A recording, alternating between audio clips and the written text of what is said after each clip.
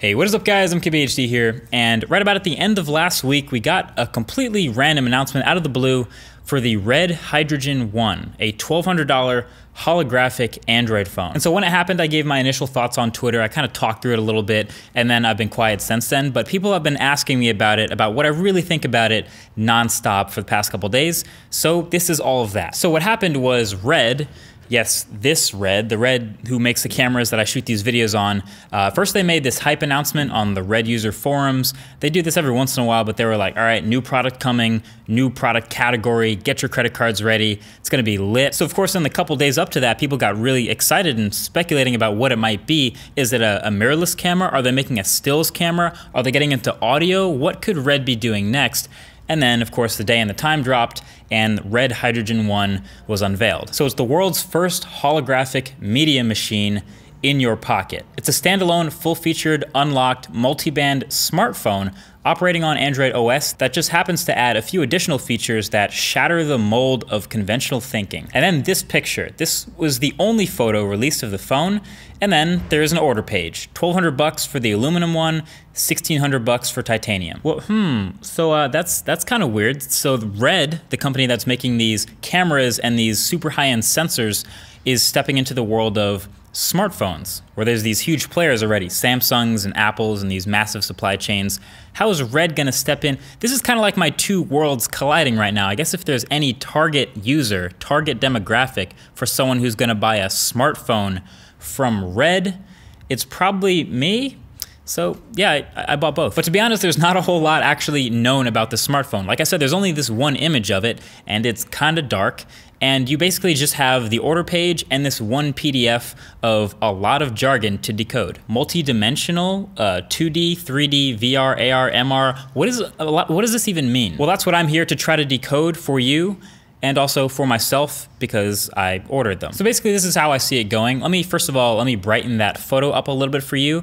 It's an interesting looking phone. And up front they said it's going to have a 5.7-inch professional hydrogen holographic display. So this is the biggest question mark of them all because we don't really know what that is exactly, but I kind of got the visual of like a really advanced 3D experience. And it will be glasses free as well. And assuming it's nothing that we've never seen before, which I guess I can't really assume with Red, but remember the Amazon Fire Phone back in 2014?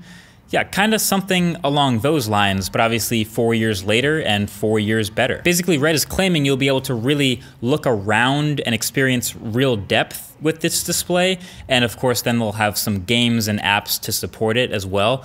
Not really sure if they're using the word holographic correctly in this case, but we'll see. And you'll also be able to create and capture and share these .h4v files, which are going to be brand new, but that should be optimized for this experience. They're really trying to push beyond normal 3D. And then just looking at the phone itself, that brightened image, we have USB-C on the bottom, a headphone jack, nice, and then the camera up top, and a pretty interesting looking back, almost looks like a heat sink, like this phone is definitely gonna be thick, and then some grippy sides, maybe also with a little micro SD card slot door, because the phone does have that card slot. And they're also advertising this next level multi-dimensional audio to go along with the multi-dimensional video. And of course we can't see any of the speakers on the back of the phone, which leads me to believe that they'll be up at the front. Kind of like boom sound, which I'm hoping it lives up to. And if you read the way they describe this audio on Red's page, it seems like it should live up to that. Then at the bottom of the back of the phone, you have these pins, and they look a lot like what you see on the back of the Moto Z and Z2. This alludes to the modularity aspect. So Red's cameras, as you already know, are already super modular via pins for the most part. So you have all these attachable modules that you can build a camera up from the base to be exactly how much or how little you want it based on your shooting scenario. It's honestly an awesome system and I'm a big fan of it, but it's also a pretty expensive one because Red makes all of those accessories and they get to control exactly how much it costs because who else is going to make Red accessories? So this Hydrogen 1 phone is planning on using those pins on the back of the phone to become its own expanding modular system with some accessories that I assume we haven't seen at all yet because they'd have to be the size of a smartphone. But according to all the patents, if you read through the patent application, I'll link it below the like button if you want to check it out and read it. It looks like they want you to be able to build this up to be a full-on cine camera. So you can see the diagram, kind of how it looks attached to things. Looks like a full-blown lens mount on the back of this one, a sensor mount, And the patent also shows roughly what the front of the phone could look like. So home button in the middle, front-facing speakers at least down at the bottom, so that's good. But then from the side, the additional modules with HDMI and more ports and more pins looks really interesting. And you can see in this one, the phone is all the way up at the front, and then the modules attach via these pins on the back, and they just kind of make it thicker while adding functionality and connectivity, possibly a much bigger and better sensor for video and photos. So we haven't actually seen any of these accessories in photos yet, but we do know, number one, they'll be made specifically for this camera by Red, and number two, they'll also probably be very expensive. So bottom line, it looks like this isn't going to be the smartphone for the average consumer. Obviously, you know that from the $1,200 or $1,600 price, but also the fact that most people aren't building up a smartphone to be nearly as thick as like a small mirrorless camera that don't have goals that are very different from a normal person. Plus, toss in the completely insane sounding hydrogen holographic display. I mean, it sounds like a lot, but all of that makes it a very unusual aspect. So how do I feel about it? Honestly, I'm optimistic. I think Red knows what they're doing. Obviously, they're incredible with image sensors and that tech. And smartphones is something that I'm just kind of generally interested in.